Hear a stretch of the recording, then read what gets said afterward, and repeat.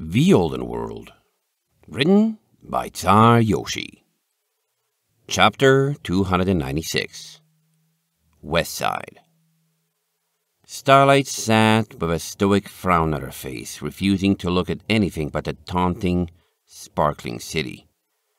What had happened to her?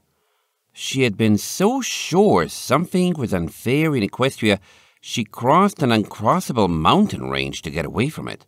In Riverfall, 3 days and an entire lifetime away, she had been upset by the pony's attention to the extreme where she remembered crystalling them. But crossing mountains aside, she was an outsider, and they hadn't seen or heard from the outside world in nearly as long as she had been alive. Of course they had been curious, right? She had been special, and it was stupid to deny it. Now, she had done something unheard of again, something no pony else could or even would do. This time, she was getting exactly the reaction she had wanted in Riverfall, and just as her struggle for normalcy there had been fruitless against the collective hope and curiosity of the society, she was under no delusions there was anything she could do to convince the likes of that Stone District couple how much danger Ironridge had been in, let alone that she had stopped it or how. Anyone who did notice things didn't add up would probably just ascribe an outside cause. Maybe they'd think they were saved by the Yak's religion or something. And it wasn't fair. Starlight felt a single tear slip from her cheek, watched it drop over the railing and fall 2 stories to the street below, narrowly missing a pony's back and splattering against the dusty brown cobblestones. The road was the same color as Maple's coat, Starlight realized. She wanted to go back to the ship, to return and tell Maple how she felt, all of it, and see if her mother could make any sense of why nothing felt fair, ever. Because she couldn't, she tried to imagine the stately couple fawning over her instead, and commenting on how wonderful it was they had a skilled and special filly like her to save them from certain doom, and the same part of her heart clenched that had driven her to leave Riverfall with Maple in the first place. It wasn't that she had made a mistake, at least.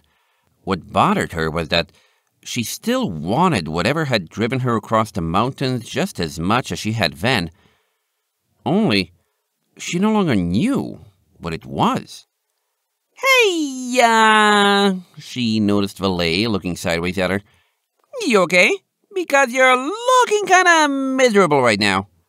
Sort of, Starlight murmured, nearly grunted. She couldn't elaborate. Just wondering, Valet shrugged.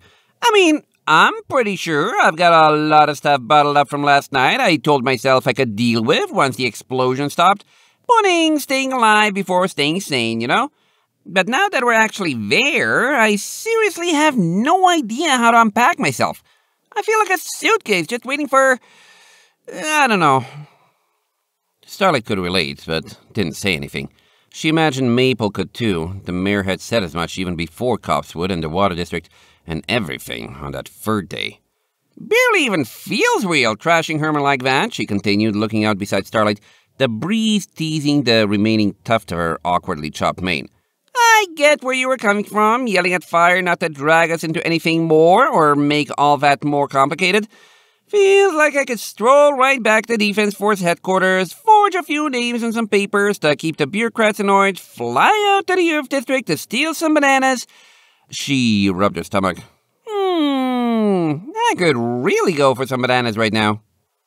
Starlight still wasn't hungry. She imagined she would be eventually, but whatever the flame had done in reconstituting her body, it hadn't left her famished. Any reason you wanted to go here in the first place? Valet raised an eyebrow. It's a nice view and all, but there's also not much here. It's kinda quiet. I just wanted somewhere to think and thought this would feel far enough away. Valet bit her lip. Oh, whoops. That probably means I should stop talking, right? Starlight shrugged. Slightly concerned, Valet leaned around to look closer at her. Thinking not doing you much good, huh? Not really, Starlight admitted, stepping back from the railing and shaking her head with a groan. Her heart hurt, and all she was doing was making herself realize that answers she thought were good enough had a long way to go before being complete. Yeah, same for me. Valet reclined against the railing, nodding her head. Thinking alone never gets me anywhere either. Hey, wanna go to the Earth District and steal some bananas? Starlight glanced at Hestia, who looked slightly hesitant but didn't object. Okay, she decided. Sure. With a flash of light, Starlight and Valet appeared in a dusty clearing surrounded by jade foliage, Hestia standing patiently nearby and the sunlight already striking their backs. Starlight's eyes turned towards the mountains, realizing that their shadow no longer covered them. Where are we? In the western part of Iron Ridge? Yeah, this is further west in the Earth District than I think you guys have been, Valet commented, swaying on her legs to take weight off her burnt hoof. Right outside a town called Moss Tower. You know how the southeastern Stone District is mostly a bunch of miners, defense force, and establishments catering to tourists and immigrants from the Skyport? So Blue Leaf winds up with all the economic dropouts who can't afford to live up top anymore. Moss Tower is sort of the same, only since the Western Stone District is mostly dedicated to farming, the skill sets carry over.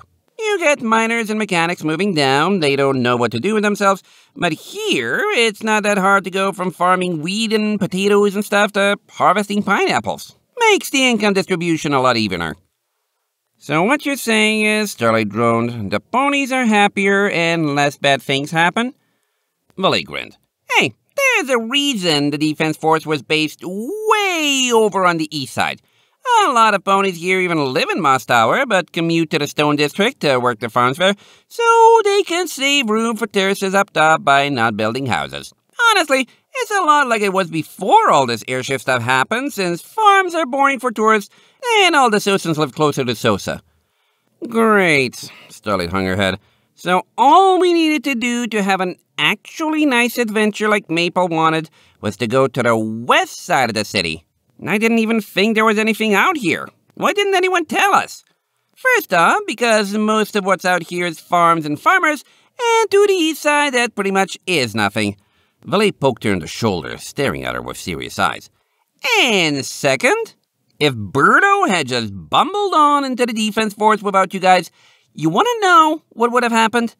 Iron Ridge would probably be a giant iceberg right now, and I'd either be buried with it or a corpse courtesy of those mercenaries. Seriously, I might have a few issues to deal with about who and what I am, but I like being alive.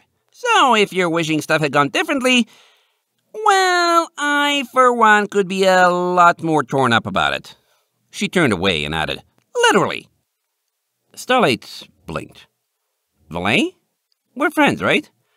Given that I let you talk me out of bailing in the atrium and into putting my life on the line for a city that's been pretty garbage for both of us. Valet stretched, taking another step towards the fruit trees growing just off the road. We sure better be.